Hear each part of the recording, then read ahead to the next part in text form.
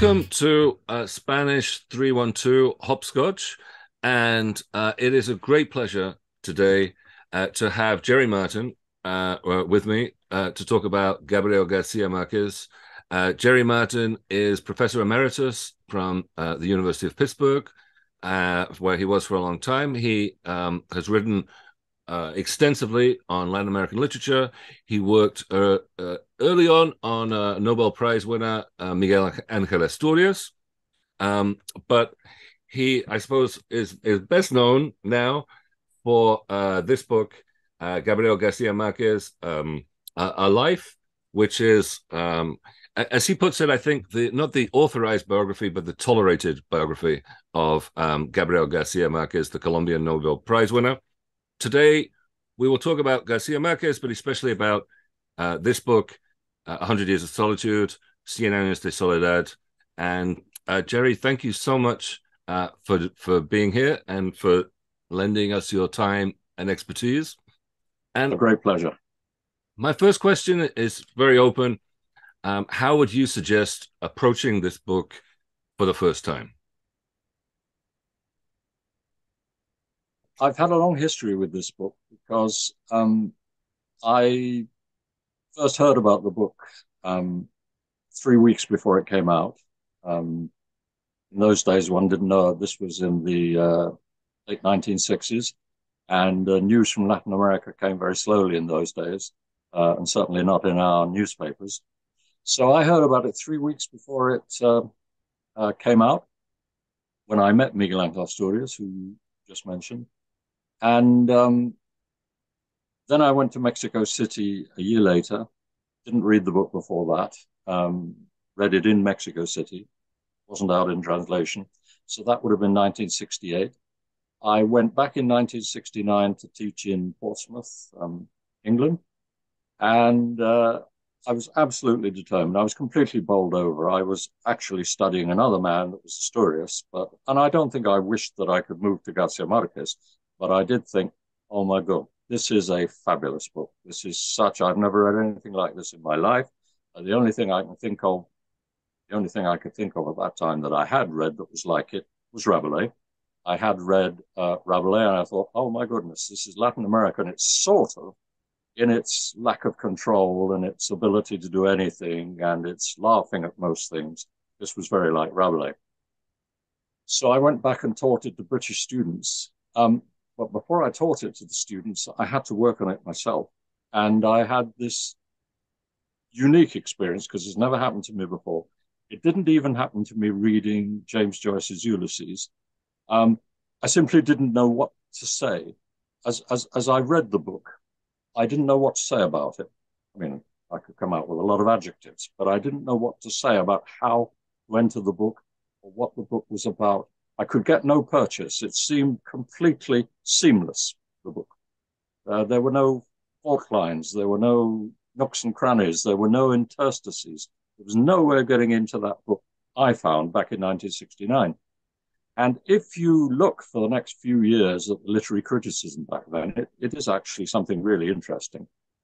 You can see that most people didn't know anything. So what they came to saying was that Garcia Marquez had found old ways of narrating. He was like some kind of gypsy, the gypsy in the novel maybe, who had ways of narrating, and these were magical, and your grandparents and your ancestors knew them, but we don't know them anymore. But he's found a way of putting it in the novel. But that didn't really help you to say what was in the book and how to go about it. And it took me a very long time. I've still got my notes from 1969. They're hopeless. They're no use. All they are is requoting the book. All they are is quotations from the book and me saying something about them, but they are not analyses of any kind about the book. And it took me a long time. And the way, in fact, in which I now probably start. It took me years too. I shouldn't say that I solved the problem in '69 because I didn't. And indeed, I wrote an article in 1987 when I was asked to. Was it seven? No, it was earlier. I was asked to write about Cien Años for British compendium, and talked a bit about that and how now the book is completely different, and particularly after something like the Falklands War, which was not long before I wrote this. And these days, the book seems so obvious to me, having lived through it and having rewritten my stuff loads of times. I mean, obvious in the sense that I can now say things about it. That what I'd like to do is to do what I've done several times, but 99.9% of people in the world, not excluding academics, think, which is that critical editions are boring. But I would like to sit down and do one of my critical editions that lasts me years, and because I still don't think that I think there's still a lot to do on 100 Años de Soledad, but then my entire life is all these things I would have liked to do. So what I would do is I would start with the first page. I would sit down, and in fact I do these days, except I haven't taught now for 20 years, but when I say these days, I mean back in 2006 when I left Pittsburgh. What I did then was to sit the students down before they'd even read the book and ask them what the first page meant to them. As they read down it, what they thought was in it, what impact it made upon them. Did it strike them as different from anything they read before or not? What was the content? What might it mean? What on earth was that first sentence? Did that first sentence ever be explained? What did the book say about being a child? What did the book say about Latin America, apparently? What did it say about being in the world? All those different things. And I found you can easily spend 2 hours doing that. So I actually know the answer to that question. May not be the best answer, but that's what I tended to do in the last years, to reproduce in some way my experience going to the book in 1969, when I already knew much more about Latin America and Latin American literature than most of these students are likely to do, that you introduce a book like that to these days, and just see how they reacted. And I have found that very productive. When you talk about that initial response or reaction to the book, it reminds me actually that the book anticipates so many of our responses and reactions. One of which, of course, it starts not in the first page, but in the first few pages or the first few dozen pages, with this notion of a world in which things just still don't have words, right? Yes. A world in which people are still trying to figure out how to talk about things, how to describe them. This moment of sort of wonder and surprise, and perhaps that's anticipating to some extent that reaction to the book itself. It also reminds me a little of course, the final pages or the final words of the book, which are about the book being itself read and that reading as a sort of destruction. You know, there's nothing left, or there seems to be nothing left at the end. I wonder. I mean, we could talk about the first line, the first 3 words, even. You know, muchos años después, yes. Many years later. Yes. This way in which the novel plays with time, perhaps, right, and makes you're already anticipating from the start what's going to happen several hundred pages in. Absolutely, time and of course what goes with time for us, which is memory. Those are the 2 things that go together. Yes, and as you say, all of these things come flooding back. But then the book tells us they're all coming flooding back for the last Aureliano as well at the end of the book. And that's the other thing the book manages to do so well, is to constantly mirror our own reading experience. In fact, you've just said exactly that, really, about the first page. The book is constantly playing with the fact that we're reading the book and trying to make sense of it as the characters are trying to make sense of the world.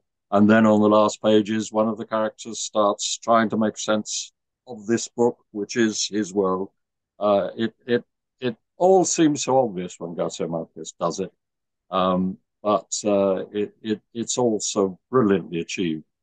And when you think that he sat down and wrote this book in about a year, and when you think of his very Garcia Marquez way of doing it, sitting in his house, writing this book, smoking 60 cigarettes a day, ignoring his children, just like the characters in the book ignore their children, except he knows and feels bad about it. And having his friends round every evening with a whiskey to read them each chapter of the book, which I know is true because I've talked to all the people he did it with. When you think of all of that, and then you think how well achieved the novel actually is, how absolutely extraordinary. It's almost like a clockwork toy.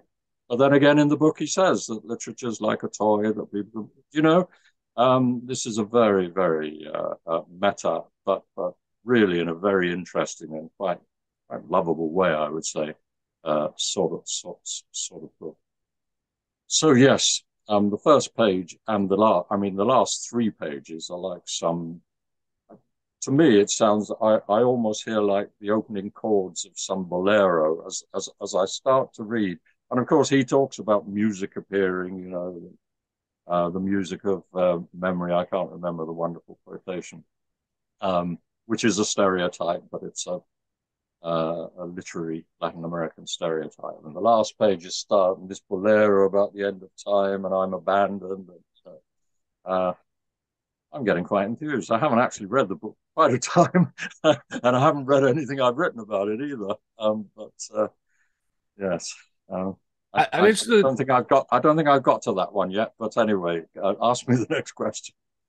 Well, I'm interested in sort of 2 aspects of things you've said about the book so far. One, it's all like a clockwork toy; everything fits together, and at the same time, what sort of surprised me, but I understand your comparison to Rabelais, or the initial comparison to Rabelais, right? The carnival, the world turns upside down, Yes. Because both things are in the book. I mean, the book is kind of profuse and overrun with Arrelianos, for instance, Jose Arcadios, with it's got so much in it in a sort of carnivalesque way, and yet it all fits together somehow at the same time. I wonder if you could talk a little bit about that tension or compatibility of, let's just say, order and chaos in the book. Yes, if you read the book and you're used to reading books, you see that there's never one thing. There's always its opposite, and so there is clockwork organization, which the book itself is unwinding. It's unwinding its own literary clockwork, but there is clockwork. And at the same time, there is this absolute joy in unraveling that in every given way that it can. For example, the names, the repetitions, the endless stuff, which seems like clockwork, but turns out to be the opposite of it, because it begins to gnaw away at structure and at organization and at tradition as it goes. And what I find even more miraculous about this is that there is in this book 3 kinds of history of Latin America. I'm making them up now as I go along. The first is the real history of Latin America, and here's the Colombian example. A history of, and the stereotypes start almost as you begin, but I won't go into those stereotypes. But here is Latin America since independence, ending up in the 1960s with who knows what. Another endless moment of disillusionment, or at last the great revolutionary boom that transforms everything. And then we know he's talking about his friends, so he's talking about the literary boom. So that's the first history, the history of Latin America itself, in terms of what historians see in novels. Then there's this extraordinary history in the book of ideas about Latin America, which I've talked about a bit. If you think of all the great pensadores, because philosophos would be too much to say for most of them, but they are sort of philosophos, great pensadores. I mean, in this book are so many of the ideas about Latin There's Urener and the Pecado Original de America Latina. There's Martinez Estrada. There's Ariel. All those ideas they're written into the book without ever mentioning them or going into them. There's that extraordinary world of Latin American stereotypes, which Latin Americans have imposed, and Garcia Marquez doesn't like it, but which also Europeans, of course, have imposed about this absolutely hopeless continent. Whereas the key concept about Latin America is actually Garcia Marquez's own, the theme Soledad, which again is mentioned by so many pensadores, most famously Octavio Paz, who of course hated this book, hated Garcia Marquez's literature. I just thought it wasn't up to the standards of serious literature. Then Paz couldn't know everything, could he? Garcia Marquez is very interested in the whole question of the periphery, of Latin America as the unknown continent, Latin America as a place where everything was beginning again because nobody ever knew it had already happened and then been forgotten again because it's not inscribed in history, etc. So there's that history, and then there's the various histories which we see in the book itself, which are a kind of case study of all these different things. So I myself think that it is what when we're talking about these tensions and paradoxes. And I haven't read a. Now I come to think about it, I haven't read a book on paradox in Cien Años de Soledad. There must be one, but I haven't read one. But there is this incredible paradox of what appears to be a lucid, I always use the word diaphanous because he does, this radiant narrative, even when it's somber, in a way, it's also radiant because that's what he's doing. Which therefore gives you a sense of emptiness. The solitude of Latin America is also a sort of vacuum. It never gets filled up. Nothing ever gets achieved. It's always still empty in terms of historical record. And yet I myself believe, I even arrogantly claim to know, the book is absolutely full of stuff. I mean, it's just full. Most of the references are multiple, not just singular. The book is absolutely full of references, and it's absolutely a miracle that he managed to weave all of them together into these 20 chapters that are not chapters because they don't have numbers or titles, but there they are. And they're all about almost exactly the same length, 20 chapters, which are just spaces, but which do fit together to produce this very clear and in some ways ridiculously coherent. I mean, if you just sit down and work out how the chapters fit together, and I've tried to show in one thing I wrote that they are 9, 9, and 2, and I'm quite sure this is correct. And if you then work out the way the history gradually becomes known, and that the book is in one way obvious, but it's not obvious at all because we don't even know what the ending means. We don't know that. It feels as if we know when we read it, but actually, if you sit down, 10 academics and say, and is the ending, numbers of people who've written the straightforward thing is this an politically optimistic or pessimistic book? You will find academics split down the middle about that. And then, of course, regardless of what Garcia Marquez thought about it, could he write it today with the same kind of, and so on, Sorry, I'm not being as coherent as even I would like to be, but anyway. No, this is all great and fascinating and very helpful. I wonder if, to that question about optimism or pessimism and the different kinds of history that you've outlined, if perhaps another paradox, or I don't know what if it's a paradox, is that in some ways the book itself contradicts its own narrative in this sense.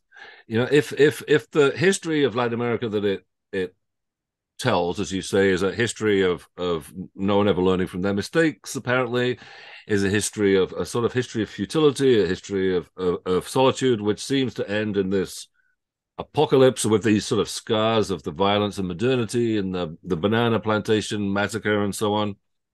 the success of the book itself shows that something does get produced in and from Latin America. And I know one of the arguments that you've made, that you make in this book, in the biography, but also you make in a survey, I think, Journeys Through the Labyrinth, is that in some ways with this book, let's say the global South announces itself on the world stage. The South announces itself as a cultural force or presence, particularly Latin America. But you make the broader claim for the South, and that this is, the confidence and the ambition of this book, perhaps.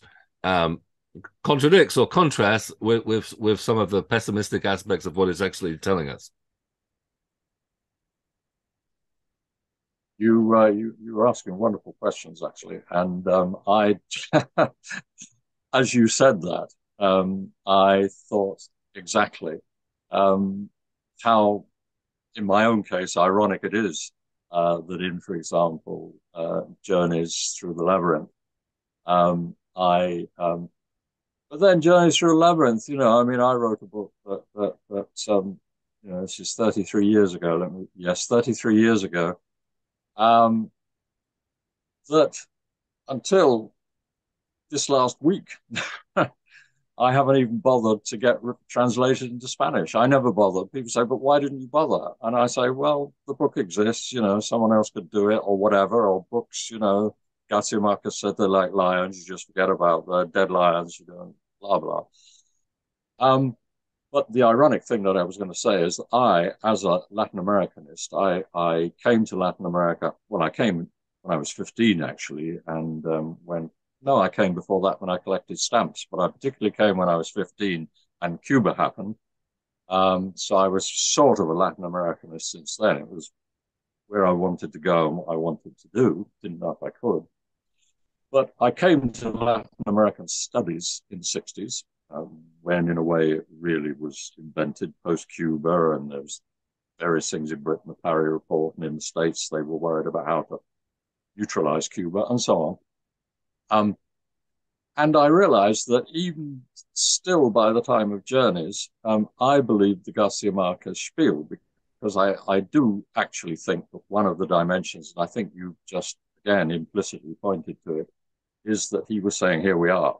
The others couldn't see, our forefathers couldn't see, but we can. Now we see. This is a moment of consciousness. What's dying is the whole of the past.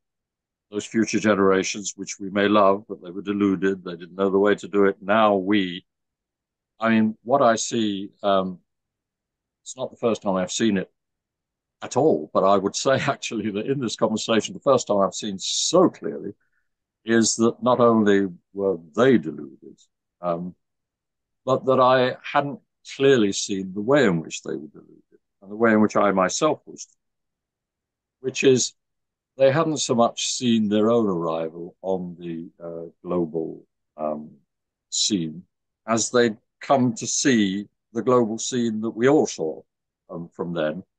Because although you can argue when was modernity, when does that begin? When contemporaneity is, because that's an easy one to work out. But when did modernity begin?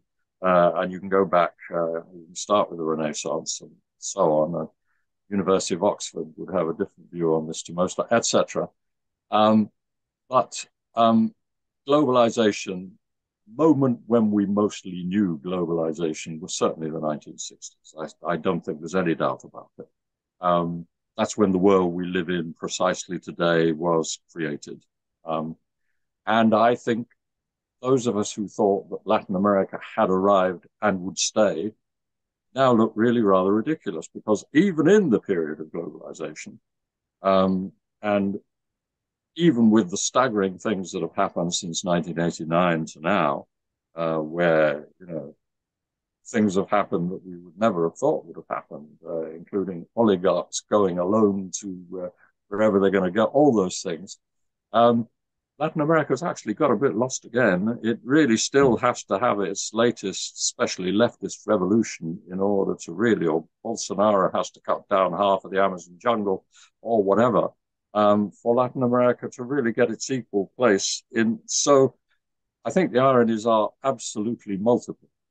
But I also think that Garcia Marquez being not as revolutionary crazy as people always assert that he was actually a very, very prudent and cautious person. And if I were to flick through the book now, I could find 5 or 6 places where he gets his excuses in case it's not quite such a basis for euphoria as the book appears to be suggesting.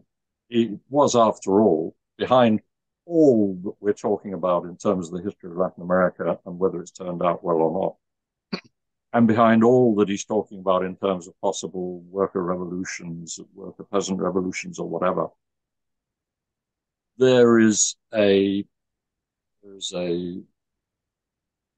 stoical, skeptical person who gives a lot of the tone of the book. And so underneath all these things we're talking about, there is what could be called, or what we could have called in the old days, an infrastructure. But that infrastructure is a kind of very profound philosophical skepticism, I think, which we have to understand. And I have wondered because one of the many theories that I put forward that not a single person has ever addressed, which is what happens to us if we're literary critics. We feel as if we're part of this great ongoing debate, but most of the time people are not necessarily reading the books. Even the people who should be are not reading the books that we write. And I have actually identified that all of Garcia Marquez's books, with 1 or 2 exceptions, are carefully organized, must be conscious. In fact, in some, it must really be conscious because you can see where the join is. In 2 exact halves, they're all like that. And I never got round. I thought after you've done this, you're going to sit down and work out exactly what this is about and where it goes to. But of course, I never have. But one of the things I sometimes think when I'm on a train or in bed or whatever is that is simply coming up to the very prime of life, which would be more or less what you're in, I would think, John. And you get up there, and then you get your midlife crisis, and then you go down again. And there's an apex, and then and I've got a strong feeling that in Garcia Marquez, who is so concerned with time and so concerned with generations, that they're so important to him, and he watched so many of his family who were important to him reach old age and die, that it may be connected to that in some way. But anyway, there is this infrastructure that I just mentioned.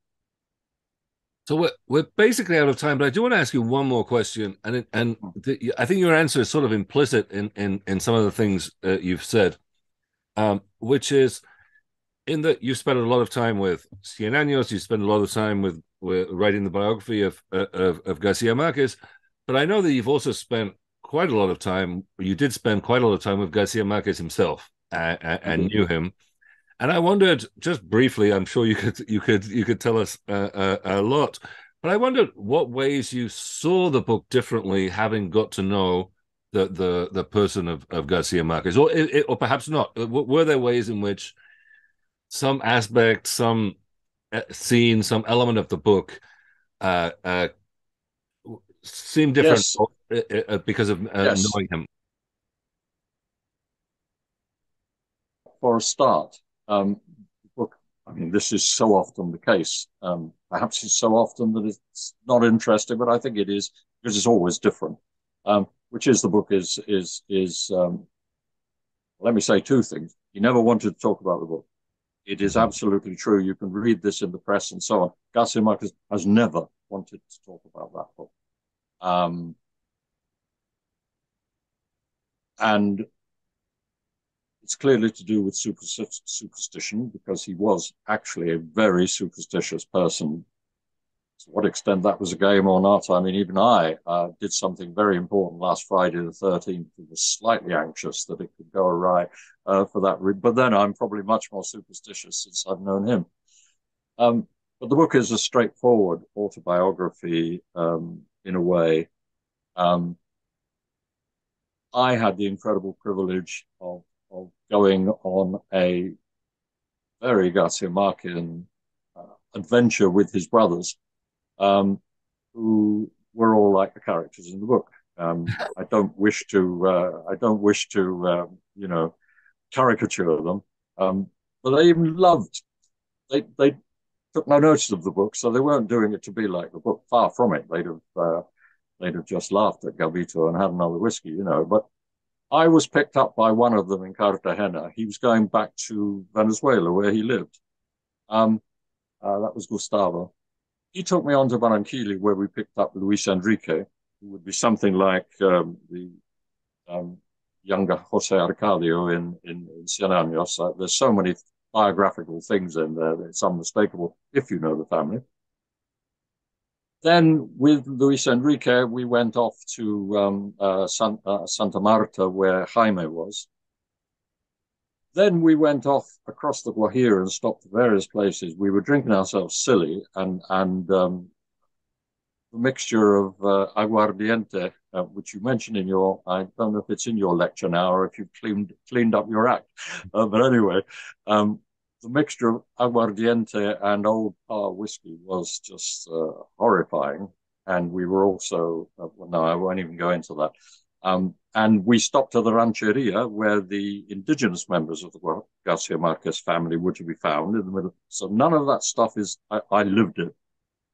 But the behavior of these guys and the sheer joyous irresponsibility of everything they were doing, and most of them were by then in their late 60s or 70s, was just something that is in the book. So he's found a way of putting his family life in the book, but stepping back and turning into something else. So two things. A, you would have thought that he would want to sit and just boast gently, indirectly about this most famous book of his, but he didn't want to talk about it at all. And he never referred to it, ever, ever. And I learned not to do it because one thing you didn't do was engage Gabo in a conversation he didn't want. That was a mistake. And it was also a mistake to be too assertive, say how his book should be understood. This was a catastrophic mistake because he didn't like academics. And you shouldn't ask him too many leading questions. But above all, don't talk about Cien Años. He was happy talking about any other novel that he ever wrote, not that one. So that's very strange, but interesting. And I could come out with some Freudian explanations for it, and some of them are absolutely obvious, to do with childhood, to do with humiliation, to do with error, to do with being abandoned by your parents, a whole range of different things. But also the incredible superstition. At the end of the book, he does talk about, and he dared to do it, but hardly did this kind of thing. He talks about the three great friends he had in Barranquilla, and says what's going to happen to them, and does predict their deaths in exactly the correct order. He was always doing things like this. I was glad he didn't do it to me, because there was a psychic person in Garcia Marquez who knew a lot of things. I don't want to get, extrasensory, etc. But it was, so he did predict exactly the order in which those friends would die. And there's a lot of other stuff in the book that is clearly important to him in ways that I cannot access. But at the same time, I mean, for example, Amaranta is quite straightforwardly, if you know her, she's his, you her, she died a couple of years ago. It's his sister Margot, right down to details like eating earth and being incredibly difficult to get to do, and how men could never understand her and get across her. They just could not. He is clearly Aureliano, right down to Aureliano on the first day, opening his eyes and looking around the room. This is famous in the family that Gabba did, but it's not just that. It's his shame at being like he is, which comes out much more strongly in The Autumn of the Patriarch, his ambition, his desire to win, the fact that he's not the amiable guy, that he's all Caribbean guy, that etc. So the book is, in a very real way, especially the first 100 pages or so, is a book about his childhood, his family, so on. The first generation of people who were actually born in the book are Garcia Marquez people. Later on, he imagines what future generations might be like, and he puts himself and the family back 30 or 40 years earlier than they would have been, but it's the history. So those two things, I think, are what first comes to mind. I mean, I could actually talk about this for days. It was an incredible experience, but also very difficult in a way because once you met the man, it kind of gets in the way of the book. You don't have to do it in a biographical way, but it's very difficult for you to stop.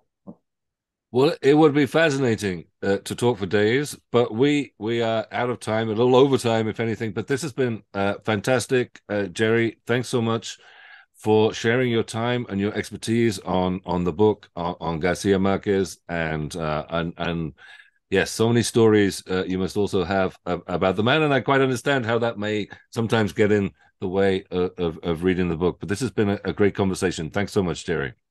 I've enjoyed it very much. See you, John.